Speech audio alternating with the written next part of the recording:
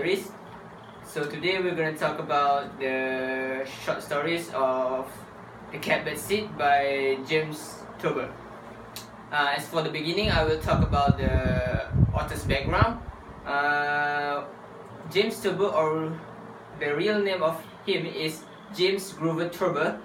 He is an American cartoonist, authorist, humorist, journalist, playwright, and celebrated wit. He was the best known for his cartoonists and short stories published early in the New Yorker magazine, which is the Catbird Seed, and collected in his numerous books. He was one of the most popular humorists of his time. Wow. As he celebrated the comic frustration and eccentricities of ordinary people. He wrote the Broadway comedy The Male Animal in collaboration with his college friend, and it was later adapted into a film starring Henry Fonda and Olivia de Havilland. His short story The Secret Life of Walter Mitty has been adapted for film twice, once in 1947 and again in 2013. Hello everyone, my name is Hazim and I'm going to present to you about the point of view of this story. First of all, the story The Catbird Seed by James Thurber is about a man named Mr. Martin that worked in the company called FNS.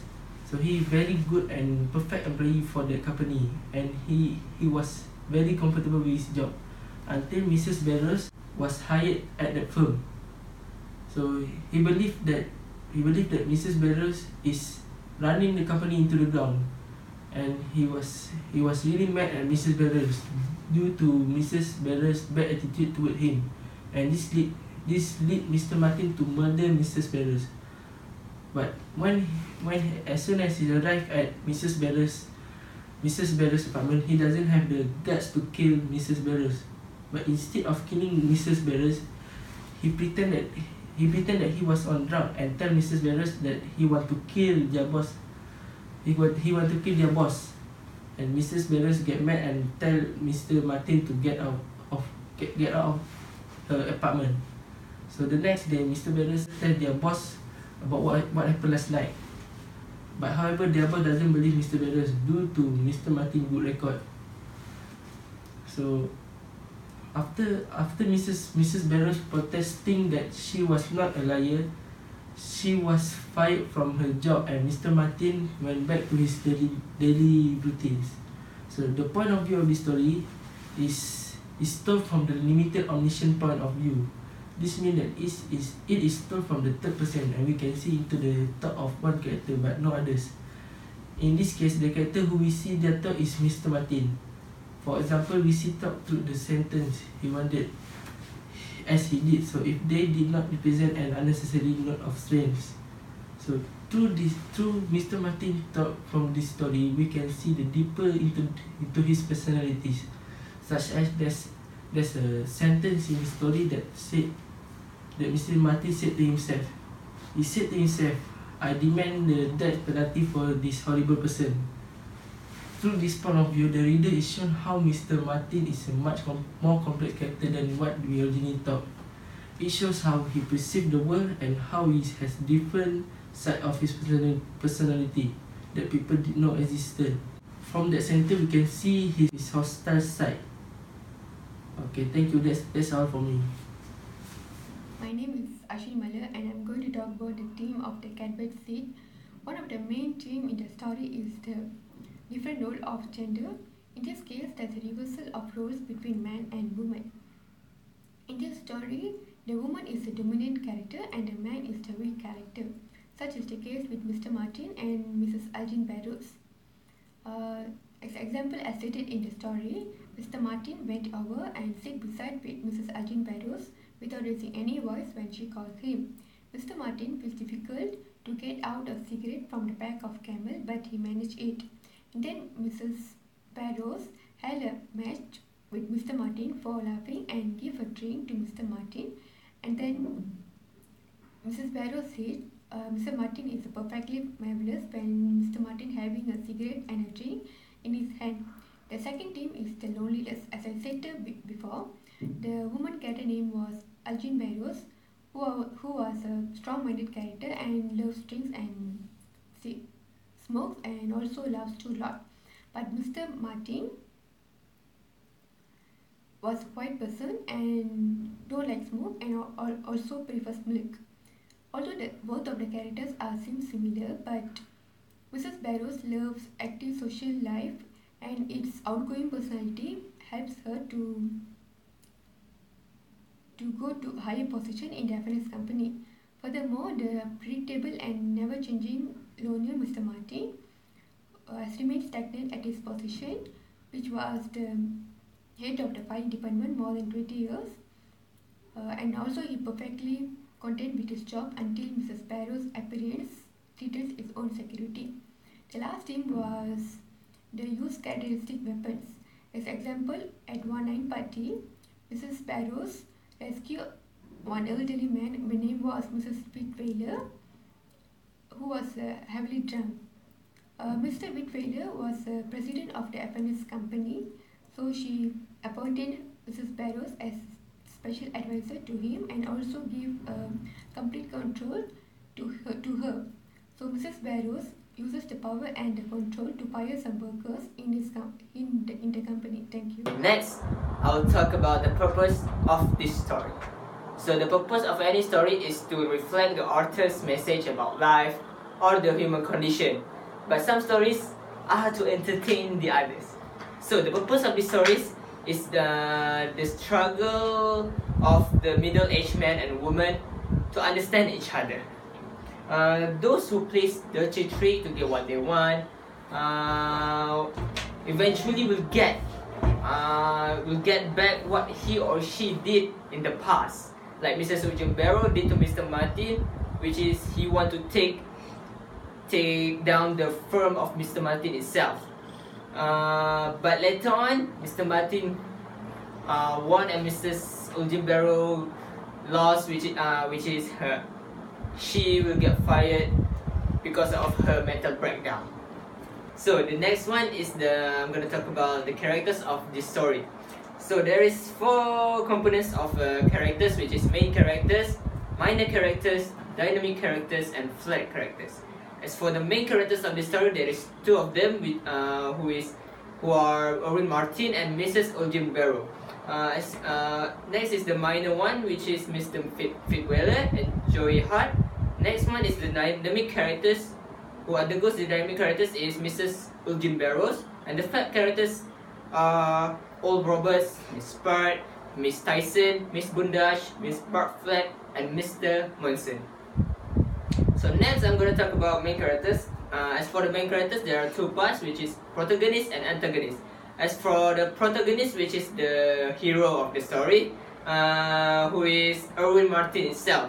What are Erwin Martin characteristic is he is a loyal employee and always obey what the boss giving and instructions. As for the evidence, he has worked like about 22 years and became the head of the filing department. He also a caring person, which is he cares about how the department of his departments are going on, and he doesn't like how Mrs. Ujung Barrow doing his job in his department. So he also doesn't drink and smoke, but always drink milk in his office. So next is about the antagonist, which is like the opposite of the protagonist, which is like a bad person actually. So the antagonist of the story is Mrs. Ujung Barrow. Mrs. Ujung Barrow is the type of person which is she is a domineering and egotistical person. She is the antagonist because she's secretly planning to take over or take down the Mr. Martin department.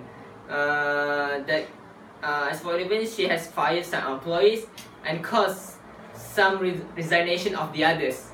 Many of the workers there doesn't like how Mrs. Ujung Barrow works in the department. But Mr. Fitzwiller has faith and give him the job to Mrs. Ulgin Barrow. So the dynamic characters is the character who undergoes some changes from the beginning to the ending of the stories. So as for the dynamic characters of the story is Mrs. Ulgin Barrow.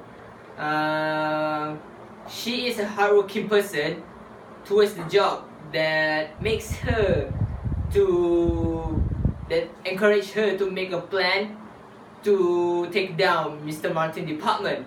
But eventually after that, she having a mental breakdown because of too much work that caused her to have mental illness, which is hallucination, and she became an illogical person. As for the evidence in the story, she had framed Mr. Martin.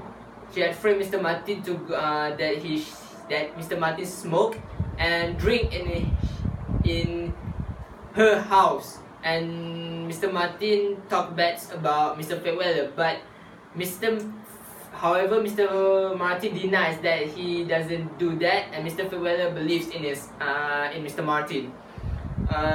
Next is the minor character of the story. The minor character, there's two minor characters in the story, which is Mr. Fetweller and Joy Hart. Mr. Fetweller is the boss of the firm. He is a good guy, and he always gives a compliment to Mr. Martin because Mr. Martin is like a good worker. In the story says that Mr. Fetweller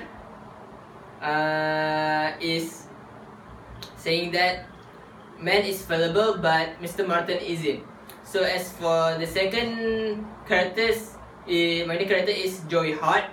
Joy Hart is one of the Mr. Martin's assistants, and he is giving the explanation of the saying of Mrs. Barrow, such as are you sitting like a catbird seat, like something like that. So as for next is the flag characters. Flag characters is the characters that doesn't give not much effect, or like doesn't give any effect to the stories. So the flag characters of the stories is Old Roberts, Miss Peart, Miss Tyson, Mr. Bondash, Mr. Bartlett, and Mr. Munson.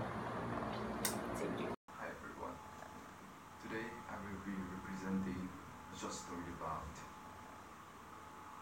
the Catbird seat, and I will be going with the plot and the language used. The protagonist, which is Mr. Martin, and the antagonist, which is Mrs. Barrows, and we have the minor character, which is Mr. Winter.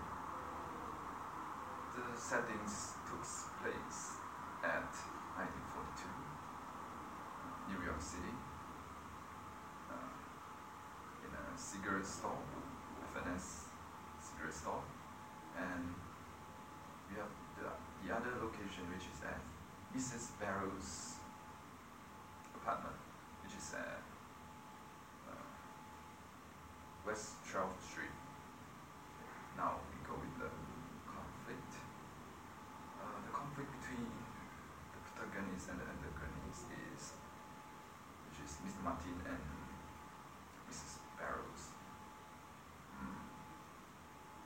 The thing is, Mr. Martin was not convinced about how Mrs. Barrows was running the common, but Mr. Weller is concerned about the special advisor, which is Mrs. Barrows, the method of her perspective of running the company. Now we go to the climax.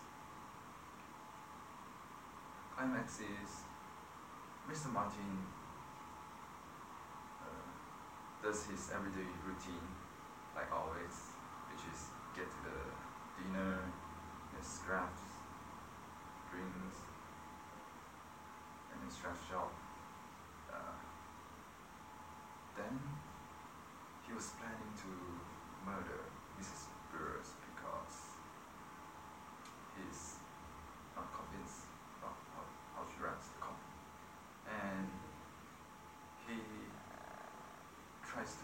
off from any truth that he tried to murder Mrs. Barrows, and he buy a cigarette which he never ever smoked before. And at November, that day is November 9th and even 10th, he was at Mrs. Barrows' apartment, and Mrs. Barrows saw Martin, and she invited Martin into her house, and then she invited with a drink for Mr. Martin, and Mr. Martin tried to use knife to murder her, but things another way. He took the drinks with alcohols from Mrs. Barrows and tried to speak, pretending to be drunk, and speak that Mr. Martin spoke that he hated Mr. Wheeler a lot and tries to bomb his office and Mr. Wheeler off from the FNS company. And Mrs. Barrows get rid of him out of her house. And the other day, Mrs. Barrows reports it to Mr. Wheeler about the statement of the drunken Mr. Martin said. And Mr. Wheeler called upon Mr. Martin to explain what is this statement about and is it true. And Mr. Martin didn't admit he said that before. And Mr. Wheeler was shocked and tried to invite a therapist to consult Mrs. Burroughs, but Mr. Burroughs ignored it and refused, and he was getting fired from the company. And the ending is, finally, Mr. Martin get what he wants, and he's all alone on his work as before. And the language used is by the author is figurative language, which they use a lot about like the word rub out, the word the catbird seed, which all are using the simile method. That's all. Thank you. Good morning, everyone. My name is Q Xianghui, and today I want to talk about the English short story, which is the bird cat seat. The pleasure setting for the bird cat seat is in the New York FNS, where Mr. Martin works and where Mrs. Barrows get fired. Next is the cigar store on the Broadway, where Mr. Martin bought a pack of cigarettes. The West 12th Street is where Mrs. Barrows lives and is the place which Mr. Martin get caught by Mrs. Barrows when Mr. Martin get into her apartment. Next is Mr. Martin's apartment, place where Mr. Martin had spent each night of the past few weeks working out his plan to rat out Mrs. Barrows. The Shrub on 5th Avenue near 46th Street is the place where Mr. Martin had his dinner every day. The next setting for the bird cat seat is time. Every morning at 8:30, Mr. Martin will reach the office, and also every night at 8 o'clock, Mr. Martin will reach Scarf on 5th Avenue and finish his dinner and also financial patch of the sun at 8:45. Besides, Mr. Martin had spent each night of the past few weeks working out his plan to rub out Mrs. Barrows. And the social condition for the bird cat seat setting is a worker who wanted to eliminate his colleagues who stand in his way. Next is the mood setting for the bird cat seat. The mood of the story is a dark comedy. It's funny how Mr. Martin goes into a cigar store and buy Camels like he has been smoking all his life. But in the end, he's only buying them in a plot to kill Mrs. Burroughs, making it dark when it twists in the middle of the story. The tone for the birdcat seat is mysterious. Mr. Martin bought cigarettes in the most crowded cigar store on the Broadway, without any of the F&S staff saw it, and they will be astonished if they saw Mr. Martin bought cigarettes, which means Mr. Martin never smoked.